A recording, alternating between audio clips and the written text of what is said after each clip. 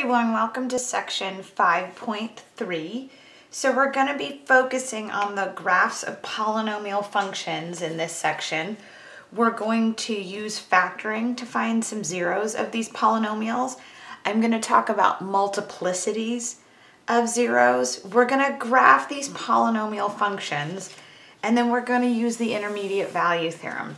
Now, I mentioned this in the previous section, but it's good to have this comparison of traits file. You can print it out or you can have it electronically, but for chapter 5 and in these beginning sections, we're going to be in this column. We're going to be graphing polynomials, and then in the later sections, we'll be on to the rational functions.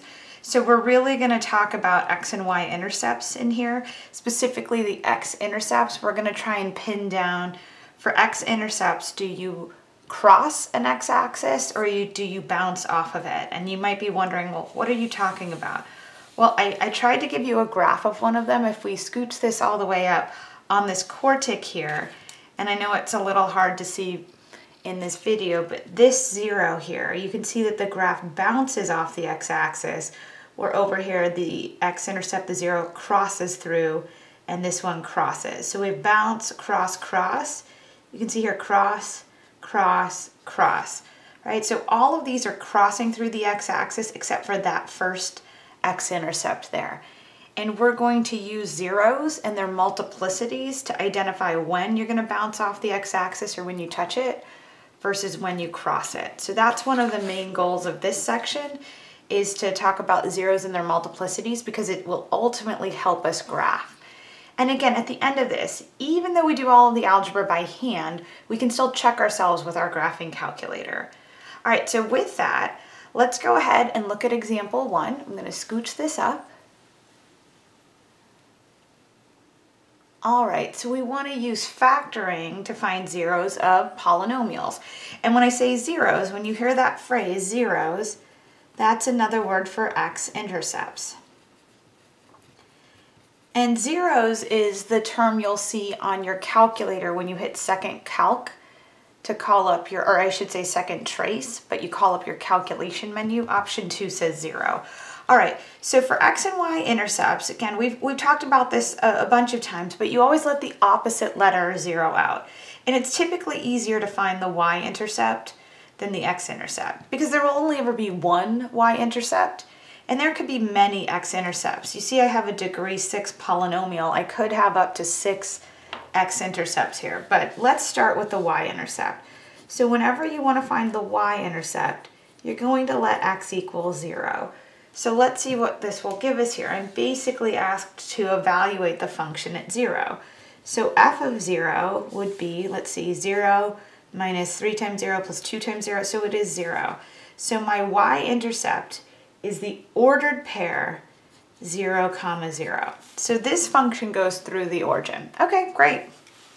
Now for x-intercepts, it's going to be a little bit more convoluted, a little more intricate. So we want to let y equal 0, or another way of saying that is I'd like to set my function to 0, right? I want to let f of x be equal to 0. So let's try this. So this would imply that x to the 6th minus 3x to the 4th plus 2x squared is equal to 0. Now we don't have a formula to solve a 6th degree polynomial, right? We have the quadratic formula.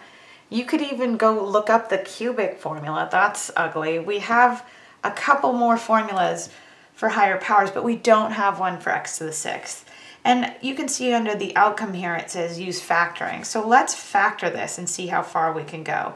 First rule of factoring is to take out the GCF if it exists, and I do have a greatest common factor. I can at least see on the powers of x that they have an x squared in common. So let me factor out the x squared. That'll leave me with x to the 4th minus 3x squared plus 2 being equal to 0. Now, this may remind you of doing u substitutions way back in chapter 2. And I just want to remind you what we did back in chapter 2. When we had polynomials in quadratic form, do you vaguely remember we would let u equal x squared, and then u squared would be x to the 4th, and we would do a u substitution. And if you don't remember this, it was towards the end of chapter 2. I think it was the very last section in chapter 2. But then I could say this was x squared times u squared minus 3u plus 2 being equal to 0. And then all of a sudden I have an equation, or I should say I have a trinomial in quadratic form. So this would be x squared times u minus 1 and u minus 2, right? The negative 1 and the negative 2 multiply to positive 2, but negative 1 plus negative 2 adds to negative 3. And I could back sub this and say this was x squared minus 1 times x squared minus 2 being equal to 0. Or maybe you just saw it. You're more than welcome to just skip from this step to this step to see that, oh, I can break up this quartic if I make it x squared minus 1 and x squared minus 2. Now I'm still not done, okay? I can break down these quadratic factors. This is a difference of squares, and this is also, it's just that the square root of 2 isn't an integer.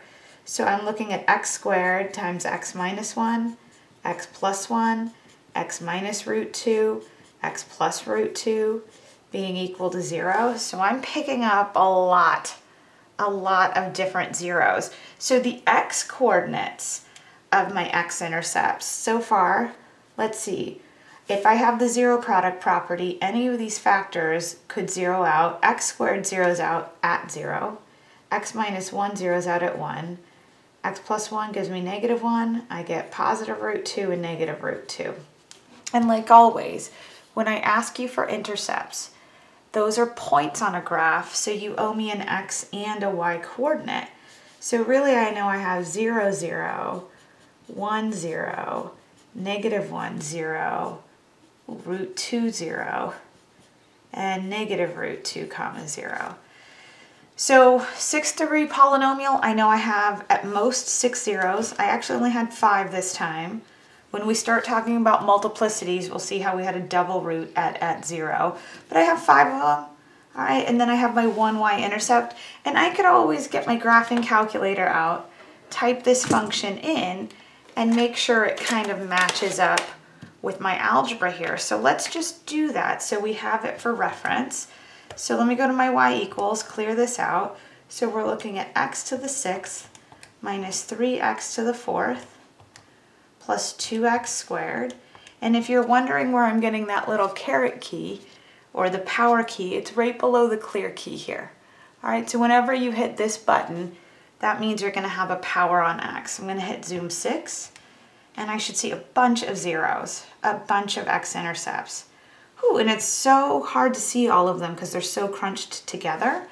And actually, I really do struggle to see them. I'm going to adjust my window. I would like to really zoom in here. And we haven't zoomed in yet on our calculator together, so let me show you this. I'm gonna hit zoom, and if you'll see option 2, you can zoom in.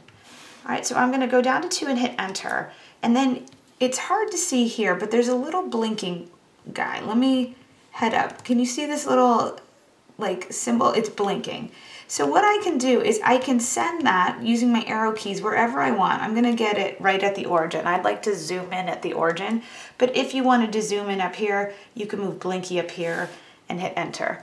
But I'd like to zoom in at the origin, so I'm going to leave it at the origin and hit enter. And when I hit enter, we should get a better look at this function, and I want you to see it, right? So just take note, there's a 0 or an x-intercept at negative root 2, negative 1, 0, 1, and 2. Excuse me, 1 and root 2. And I just want you to take note, crosses the x-axis, crosses the x-axis, touches the x-axis, or bounces off of it, right? I bounce, crosses, crosses. All right, and we're gonna talk about these things called multiplicities, which will help us recognize why 4 of them cross the x-axis and this one specifically just touches the x-axis. All right, so with that, we're gonna move on to example 2. We're gonna try another polynomial and we're gonna find its x and y intercepts. I'll see you in a bit. Bye.